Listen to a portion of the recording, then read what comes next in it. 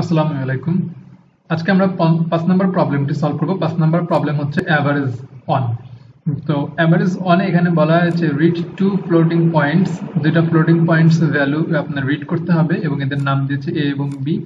তারপরে এখানে বলা হয়েছে যে আপনার গ্রেড এ হ্যাজ ওয়েট 3.5, মানে গ্রেড এর সাথে আপনার 3.5 ওয়েট গুণ হবে এবং গ্রেড বি এর সাথে 7.5 গুণ হবে।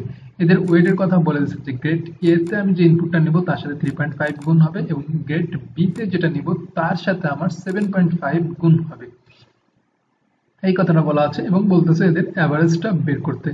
আর আবার এখানে একই কথা বলে দিচ্ছে যে এই এন্ড অফ লাইন যেন প্রিন্ট করতে বলে না যায়। আর এখানে আউটপুট হিসেবে বলা হয়েছে যে এই যে মিডিয়া, এখানে যেভাবে আউটপুটটা দেখানো হয়েছে ঠিক এভাবে এখানে আউটপুটটা লিখতে হবে।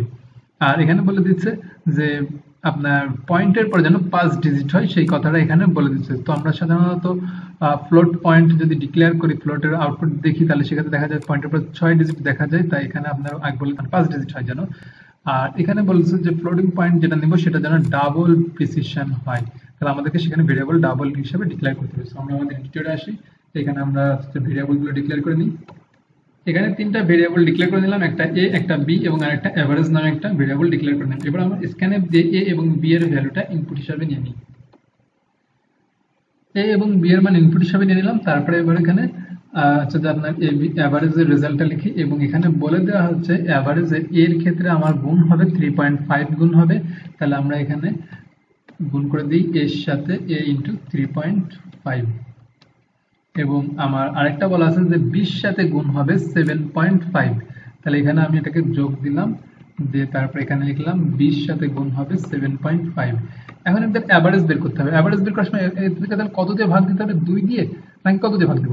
ভাগ দিতে হবে। এখানে 3.5 গুণ করতেছি আর এখানে 7.5 গুণ করতেছি, তাহলে এই দুইটাকে যোগ করলে আমার আসে 11। তাহলে 11 দিয়ে এটাকে আমাকে ভাগ করতে হবে। তাহলে আমি এখানে ব্র্যাকেট দিয়ে দিলাম, এটাকে একটা প্যারেনথেসিসের ভিতরে রেখে দিলাম, দিয়ে এটাকে ভাগ করে দিলাম 11 দিয়ে। তারপর আমাদেরকে প্রিন্টএফ লিখতে হবে। আর এখানে যে কথাটা লেখা আছে হুবহু এই কথাটা আমি এখানে কপি করে নিয়ে আসলাম। কপি করার পর তারপরে এখানে আমি পার্সেন্টেজ এলএফ কথাটা লিখে দিলাম এবং এখানে বলা আছে পয়েন্টের পর যেন 5 ডিজিট দেখায়, তাই এখানে 0.5 এবং এটার শেষে যেন আমি ব্যাকস্ল্যাশ এন দিতে ভুলে না যাই সেই ক্ষেত্রে আমি আগে থেকে দিয়ে দিলাম এবং এখানে অ্যাভারেজের যে ভ্যালুটা আছে সেই অ্যাভারেজের ভ্যালুটা কপি করে এখানে পেস্ট করে দিলাম, যেহেতু আমি এই মানটা দেখতে চাচ্ছি। সো হয়ে গেল আমার প্রবলেম কমপ্লিট।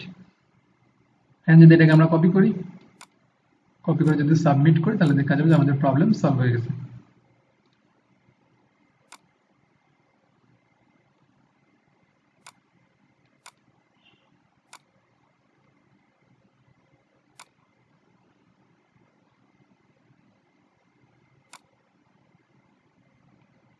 অ্যাভারেজ এটা অ্যাকসেপ্টেড হয়ে গেছে। এছাড়া এটাকে আরেকটা ভাবে প্রবলেম সলভ করা যায়, সেটা হচ্ছে এই অ্যাভারেজ নামে এই ভেরিয়েবলটা আমি নিব না। এই অ্যাভারেজ নামে ভেরিয়েবলটা না নিয়ে এখানে যে কোডটা লিখেছি হুবহু এই কোডটাকে, এই অ্যাভারেজ মানেই তো এই কোডটা, যে এখানে যেটা লিখেছি এইটা মানেই তো হচ্ছে অ্যাভারেজ, তাহলে আমি এটাকে পুরোটা কপি করে দিলাম, কাট করে দিলাম, কাট করে নিয়ে এই কথাটা আমি এখানে লিখে দিলাম, দেওয়ার পরে এটাকে বাদ দিয়ে দিলাম।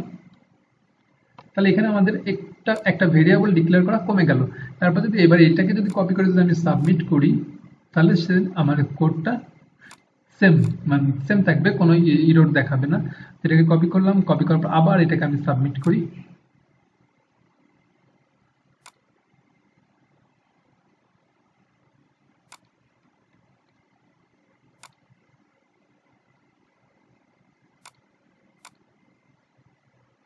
দেখুন দুইবার সাবমিট করছি, তো দুইবারই এটা গ্রহণযোগ্য হয়েছে। তো এই হচ্ছে অ্যাভারেজ অন এর প্রবলেম সলিউশন। তো আজকে এই পর্যন্তই। Thank you for watching this video. Allah Hafiz.